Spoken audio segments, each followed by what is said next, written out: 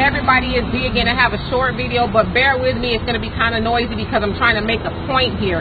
Earlier today, my daughter and I were driving about. We were exercising and everything, and we kept passing by a bunch of communities that were primarily Hispanically owned or owned by Asians. And I thought, wow, why is that? And I pointed out to my daughter, it's that way because they have unified. They've unified together. They've unified their money. They've unified in every way, shape, or form. And I'm going to point around and let you see that all of these businesses, even from way down the block here, it's like 2 blocks down, is primarily owned by Asians and Hispanics. Now, or Latin people, I should be politically correct. The point that I'm making is they were able to do that, as I said before, because they are organized and they unified. There is not one black-owned store from 2 blocks, and it's very large blocks, 2 blocks. When I first moved here to Riverside, this whole area was probably predominantly white-owned. There was, a huge shopping center full of white-owned businesses. Now, on this same block, there are 2 super large Latin-owned grocery stores, like full-on grocery stores. I'm not talking about fruit stand. I'm talking about a gigantic store, like a regular store. 2 of them on the same block, and both of those stores are completely full with people shopping. Why? Because they shop with each other. They get it. And you know what? I'm not mad, because if you go in any one of those stores, you're not going to see anybody else but their own working in the stores. You're just not going to. And you know what? That's what they can do because they have unified, and they can say, I don't want to hire you. I'm going to hire my own. That's the way it's supposed to work. So the point of this video is, if we being black people unify and put our money together, we can do this too. It's not hard. We just have to be loyal to each other and do what we need to do to bring our community up where it's supposed to be. All right, so I hope that I was informational and shed some light on the situation. So have a great evening. All right, we're in the second hour. This is Donovan Sadiq and my compadre, the infamous DeeKaye from the DeeKaye Show. Yeah. Great first hour. I really enjoyed it. Great show on Sunday. Mm-hmm. You're always doing great things. Your message is getting out there. We are now in syndication, which is really, really good. You're going to get your show out there. Let me ask you this, just real quick. Mm-hmm. What is the premise of your show and what's it about? Because a lot of people, not a lot of people, but some people hate on your show for the simple fact that you keep talking black unity, community, black awareness, and things like that. So why, what? Well, in a nutshell, you just hit the nail on the head. That's what it's about. It's about, and see, and this is what I like for anybody who is not black. I always welcome everybody to listen. I often have people who are not black come in and chime in on the show and stuff like that. This is not about being against anybody who is not black. Mm-hmm. This is about promoting, this being my show, about promoting blackness and, self-love, black unity, group economics, just the whole nine that every other race does unapologetically, and even they do it without even thinking about it. Right. And so I'm just trying to, spur a conversation and come up with solutions that can help make us better. Plain and simple. And so it's not, a lot of times people take offense to that, but it's not even with me. It's with anything that's black, that's pro-black. People deem it to be anti-white. Right. And that's not what it is. Right. So we can find your show on Sundays. Sundays at 3 p.m. Pacific time on Facebook. On Facebook. And it's live. It's live. So if you want to ask me questions, you can. Okay, so but when it's live, basically it's you and the Raw, and then we can catch you on your YouTube page if you miss it, and parts of it are recorded and everything like that. So that's good too. So I just kind of want to give the distinction, because sometimes people think because you're on Loving the Skin I'm In, and some of the things that you say on the show is paramilitary or anti-white. Hey everybody, this is Dee with So What Am I Saying in 30 Seconds or Less? Oftentimes we plant seeds, but we don't see them grow. All we seem to see are weeds and discouragement and the struggle. But I tell you what, if you continue watering those seeds and doing the things conducive to making those seeds grow, you will get what you want. Those seeds will eventually turn into the things that you originally planted in the first place. All right? Peace. let's call it spade a spade. Anti-white is not anti-white. And, you know, if I was a white person, I would be listening, you know, to see if I can learn something about the black community opposed to the negative stereotypes that they think is black people. Okay. You know, so that's what I would be doing. And listen, and most people will tell you, yes, it does sound like my conversation is unfriendly. I'm just a passionate person. So you know, even when me and you're having discussion away from here, I speak like this all the time. Right. I'm not one of those lazy, oh gosh, yes. Yeah, or apologetic. Like, hey, I'm not going to be apologetic for being who I am. Or I mean, and a few of your guests or people that you do shows with have met me. We when you first started out with your podcast, we all sat on a panel. Yeah. And we're talking about different things in the city and just in general. And a couple of them asked me a question like, I won't say his name, but I had on my I Sit with Kaepernick shirt one day, and I came over. Yeah. And he was like, well, why do you support that? And you support that? And to me, I kind of thought for a second, I think he really wants me to explain myself to him. And he actually wanted me to be apologetic about it. I said, because I sit with Kaepernick because what he's doing is right. He's speaking out against the injustice that black people go through and police brutality. What's wrong with that? In addition to the national anthem not being all that you think it's cracked up to be. So wait. So you're saying that the Kaepernick thing isn't about the national anthem? No. It's about police brutality? Yeah. What? Believe it or not. Don't let Trump let you believe the hype. Yeah, there's a lot of people that think it's the other. It's well, that's just what they do. When I say they, this is when I am talking about white people. Some, not all. That's what they do. They'll hijack a narrative and then try to turn it around and make themselves the victim. Listen, I don't give a damn one way or the other about the national anthem. And I've rarely even, I know you've been a military man, so that might kind of... Yeah, I might jump you right now. Yeah, but you know, I know how to fight too, so... and I don't want to be totally disrespectful, say I don't give a damn about the flag, but we know that the flag has never represented black people. True, ever. And we never had a national anthem until 1938, I believe it was. Yeah, and then even when the national anthem, well, I think it was written before then, Francis Key. Yeah. So even before then, when Francis Key wrote it, he wrote it because he's pissed off that slaves were not going to be slaves anymore. Yeah, you notice that they never play the third or the second or third part of the national anthem. Why is that? Well, because he was basically saying, "I hope you niggers die." Right. That's pretty much what he was saying. Okay. And so you're mad at us, black people, because we don't want to pay homage to that. Why? Why are you mad? I mean, like people have drawn a correlation and saying, would you, if they had a song talking bad about Jewish people, would you expect for them to like it? But that's how it is, though. Yeah. They expect for black people, just get over it. Get over it. This is, you know, if you don't want to be here, go back.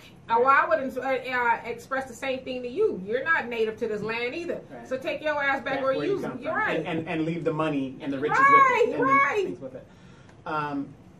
You know, we are doing Love in the Skin I'm in, and people have said great things about the show and where we're going. You know, my mom loves the show because she says she gets a nice, good laugh out of it because it's crazy. It's and I'm gonna give a disclaimer.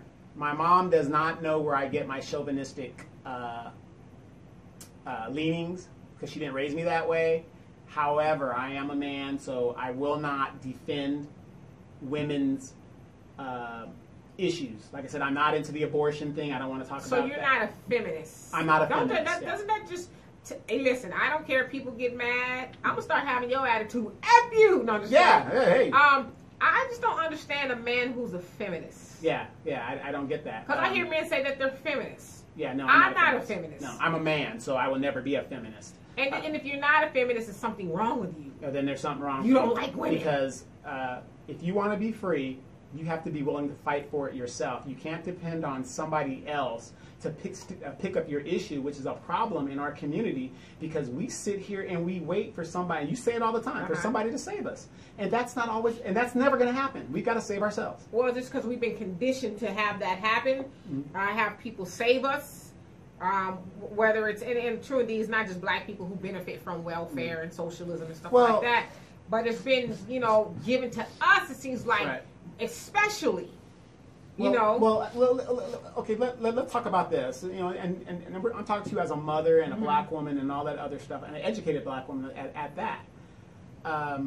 Why is it that when another race of cultures or culture comes into this country, and they open a business, where is the first place they open their business with? Well, let me ask you this. Do you one better? So you're in, I don't know, China, okay? You're going to come to America, but you need to scope out a place. Right. And so you hear there's places where you can just go set up shop. And you don't even have to do any marketing or advertising. The only thing you really need to have is, you know, the alcohol, the hair, what we would call in our communities what? Nigga shit. Nigga shit, right. And you can do well. You can do well. For a year or two and then get out of there. And you ain't even got to treat them right. Right. You could disrespect them. Right. You could and sell they them. will still buy your shop and all that other You stuff can like sell them rotten milk, food, bad products, cuss them out. Hell, you know what? You can even choke them out. And you come back the next day and open up shop. Right. So where would you go? If you heard of a place like that? I would go to that place. Yes. Right. So that's a good point. That's a good point. But but it goes back to my thing of everybody else could come here, move into our neighborhoods, open up these businesses. They don't live in our neighborhoods. They don't live in our communities. They live out in Orange County or in the affluent areas, but their business is right with us, or they live in like Woodcrest, Riverside, right, the nice area of the city, and they make all their money here on our side, or they're renting to us, and we don't open up businesses in it. But try to do that in their neighborhood. Shit. I'm going to go to the Chinese neighborhood and open up my Roscoe's Chicken and Waffles. Number one, they won't patronize it. Nope. They're going to do what they're not supposed to. They're supposed to go and do business with their own. But the beautiful thing about what we're speaking about, things are changing. Yeah, they are. They are. I did my show on this last week. The awakening of the sleeping giant. Black people are waking up, and that we are not putting up with that anymore. We saw Jay Morrison and T.I. and a couple of the people in Atlanta shut down a very popular restaurant called Houston's because they were disrespectful to them, and they said no more of our black dollars. And you're starting to see that pop up. In fact, I'm supposed to be going out to L.A. if my man will let me, and join a boycott of these liquor stores out there of Asians who are not treating black people right. Koreans. Koreans, okay. So we're starting to see black people wake up, and we're starting to take it back. But here's my thing, since we're talking about, that's why I specific by saying Koreans, because you can't just group all Asians in there. Yeah, that's an issue. We have a problem there. But at the same time, overall, to me, it seems like we keep missing the big problem, which is the white man. Well, I don't think we're missing it, because the white man often lets us know that I'm here and I'm going to do hell. I mean, we've seen videos after videos after videos of this. So this is not that we're making up, of white men saying that it is our duty to preserve what we've built. Yeah. Whether it means to keep oppressing people, not really getting mad about police brutality, because we are the superior race. This is what they're saying. We're the superior race, and we're going to do whatever we got to do to stay that way. Have you been seeing on YouTube and even on articles on the web where police chiefs and lieutenants, people that have been in law enforcement for years, are being fired for police brutality, racial connotations? They're finding out, I've said this for a long time, the Ku Klux Klan, all they did was change their sheets in for police uniforms. And they said they were going to do that. Yeah. So a lot of these people are being exposed now that Trump is out. It's really exposing a lot of them because they think it's okay to be like, fuck you and your rights and blah, blah, blah, blah. And now, Well, what it is, and this is just my opinion, and I think it's the opinion of a lot of people, the powers that be, or let's say white people in general, are starting to see what's going on.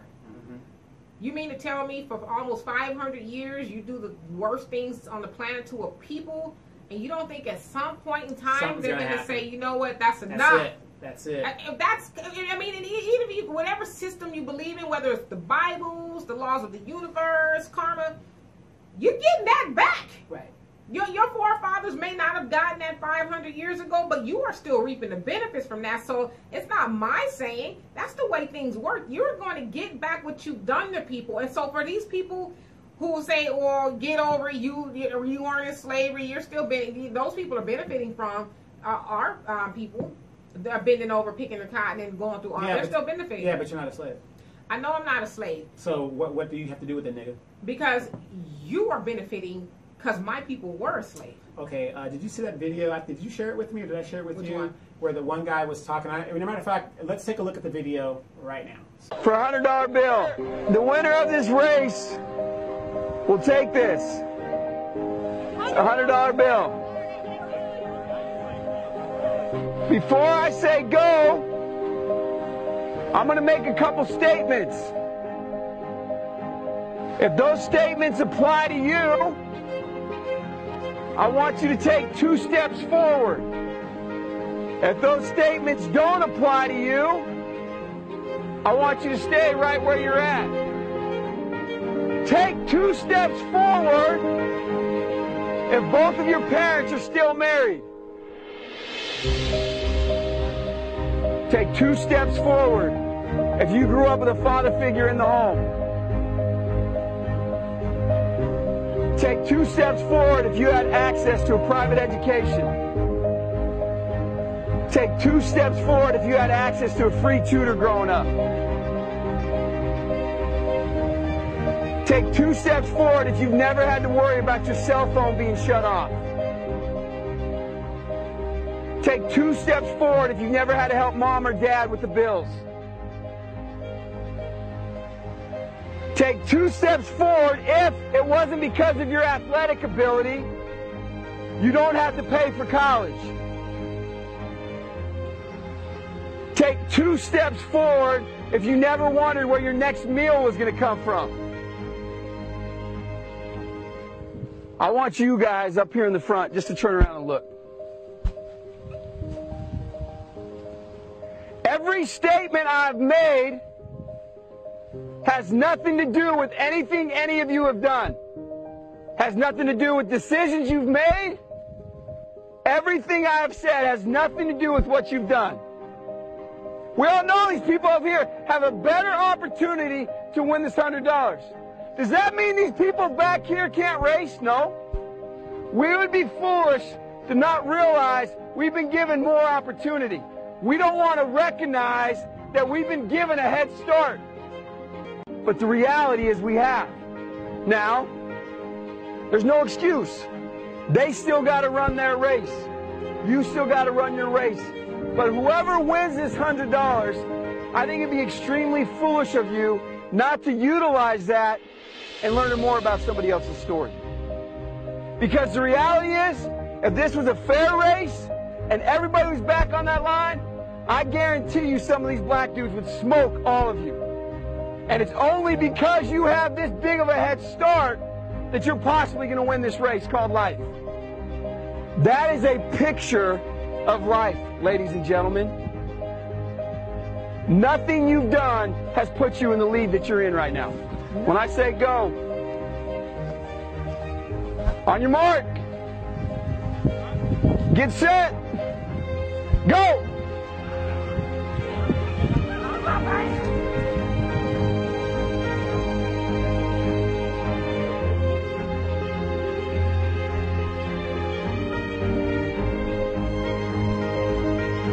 If you didn't learn anything from this activity, you're a fool.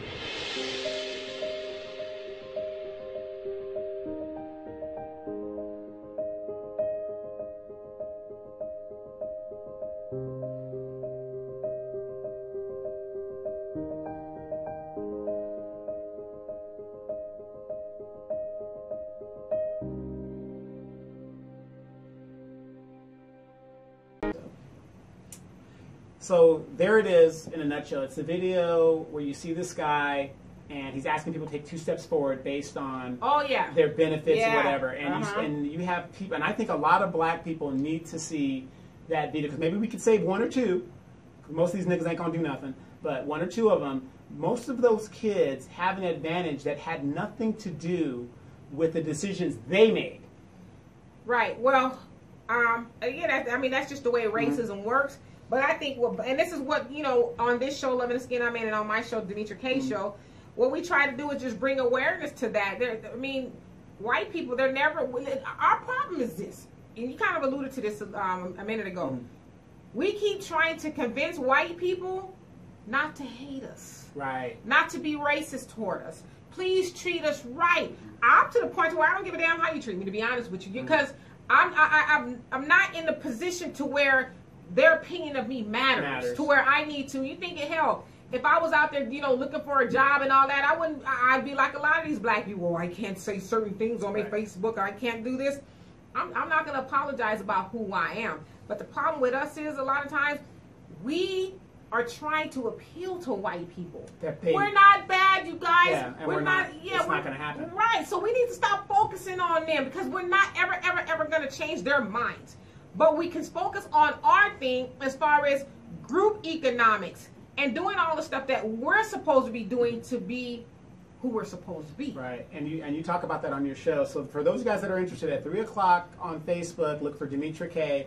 And if you've missed the show, she's in syndication and she's on YouTube, and you can see parts of the show on her YouTube channel, DeeKaye, as well there.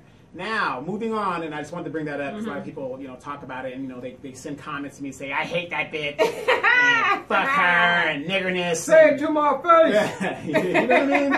So, you know, and I know people don't like the language and stuff like that, but it is the internet. The government is trying to control the internet. And, you know, YouTube is now taking down people's thing. Yeah. Facebook is censoring people's things. But they'll let dead bodies swing. But black dead bodies swing. Lynchings and stuff. I think goes on. So you guys got to be cognizant of what's going on. And what we do is we try to put the message out. So moving on, what I want to talk about, which is very important, is the Kenneka Jenkins psyop. And a quick thing, I want you guys to take a look at this video. Because a lot of people say that the mother doesn't have any empathy, and, oh, she's probably in a conspiracy. And those are probably good ideas or opinions or whatever. You know, there's no such thing as a bad opinion, because opinions are just that, opinions. Right. So here's a video of Miss Jenkins. Now remember, this lady was 3 days removed from Martin. Yeah, Miss Martin. Jenkins. Yeah, sorry. Don't talk about Miss Jenkins. Don't talk about Miss Jenkins. One of my favorite Emily Color characters, Benita Petrel. But Miss Martin, remember, she's 2 days removed from 2 or 3 days removed from cancer surgery, so she was recovering. Right. She had to get out of her bed, and you're going to see her actually run out of the hotel when the reality that her daughter was discovered, supposedly discovered, in the refrigerator. So take a look at that, and we'll get right back. So there she is. That's horrible. I mean, I just thought that was you for a second. It would have been me. But see, I knew it wasn't you because Miss Martin went through the turnstile. You would have gone through the window. Through that damn window, right. Okay? So, and I don't mean to laugh, but that is painful to watch. Can you imagine? As a mother, that is the reaction people have been wanting to see out of this lady. And that was always my argument. You don't know what that lady has done or said, or, you know, and with the loss of her child. Yeah. And so there it is in a nutshell. And it's so sad that we're getting all this stuff in pieces and trying to put it together. However, there has not been a death certificate been found on record. So what you're saying? Well, what I'm saying is, knock on wood, God forbid, you lost your mom. How long did it take for the death certificate to be generated? We got it within the week that she passed. Right, but when she was pronounced deceased, the doctor immediately, wrote the time of death and cause of death on the certificate, and it was filed. Correct. Normally, that's how it works. Yeah, within a week. So this young lady's been dead for a little over a month, and that's public record when somebody dies like that, and yet nobody can receive. But they ruled what happened to her, right? They ruled it's an accident, and that's why there's no arrest right now. People say, "Oh, this person should be arrested. This person should be arrested." You guys got to understand how the law works. If they ruled it, and the mother's not pushing the issue, if they rule it a accident, there's no arrest if it's an accident. Well, that's what they did, right? Right. It's been ruled an accident. The coroner. Now the mother can push to have an independent autopsy, which I don't know if she did or not, but we haven't heard anything. Right. The mother doesn't seem to be, she's out there protesting the hotel. Still? For whatever reasons. And, I mean, it's very compelling and it's heartbreaking. And, because a lot of people, YouTube's shutting down a lot of people are getting disinterested in the case. And, of course, when it comes to a young black girl, nobody gives a damn. Which I'm surprised that it even went this far, to be honest with you. Right. These activists, Jebediah, and all these guys that are, oh, we're here for the people. Okay, because you're not getting paid, you're not raising money. What happened? Why did you leave? Oh, they're gone now? Yeah, he went on to another next situation. Yeah. You know, just nigga shit. Since everything's about making money. So that video showed, the lady's first reaction, and I do feel something is going on because the tapes have been edited. How the coroner could rule an accident and tapes are being edited, to me, that leaves the investigation wide open that this isn't an accident. Something's going on. Okay, now. Okay, so, but I don't want to keep talking about Kanika because that's still an ongoing chase. Shout out to a guy named Straight Drop and everybody else that is still on the case, pointing out irregularities in the videos and making you think about stuff. But I want to bring this up because there's a lot of young black people missing. Right. Okay? And the reason why I say there's something bigger to this going on, and me and you were talking about it earlier, is why this girl, and, what, did she have like some special blood venom that they had to have? And, here's a girl that, is in Chicago, and she's like any other young chick. I told you that she had gang affiliation ties, all this stuff. This is what I believe. This is my opinion, so fuck you if you don't like it. Our views just went up. But anyway, and I'm start tampering that. I just said F you, so I'm just dropping the F-bomb on that. But for the people for the trollers out there. So she does have in my opinion, gang affiliation and ties. She goes by the name Martin. She goes by Jenkins. Who knows what's going on with all this confusion? Now, in some of her Facebook pages, she's flashing a lot of cash. And here's what I think. In my surmise of some of the stuff that's going on. I honestly believe, and I've been in a lot of hotels in my life because I used to fly with the Air Force and we used to stay in hotels. And you always have hookers and people that hang around the hotels and things like that. Why are these girls partying in a hotel room and you come from the south side of Chicago, there's not a lot of opportunities there, but yet you're a housekeeper at a hotel, but you're flashing wads of money? Or because housekeepers make a lot of money? Yeah. Okay, here's what I believe. And I believe the mother was, she's part of that lifestyle too, whatever. Hoeing is a part of the game. It is. When you say the game? The game is of survival. Okay. The game of survival in economically depressed areas. I have yet to go to Compton. Really?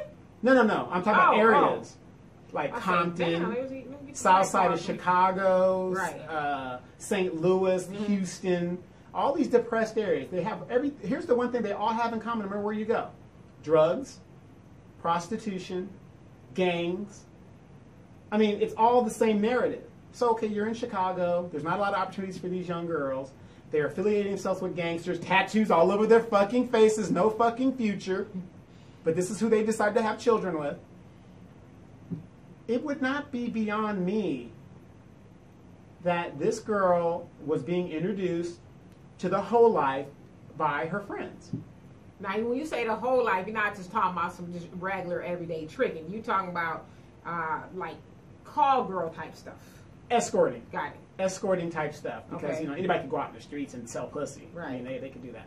Well, not me. But yeah, but I'm just saying, that's how easy it is. Okay, you're at a major hotel by a major airport.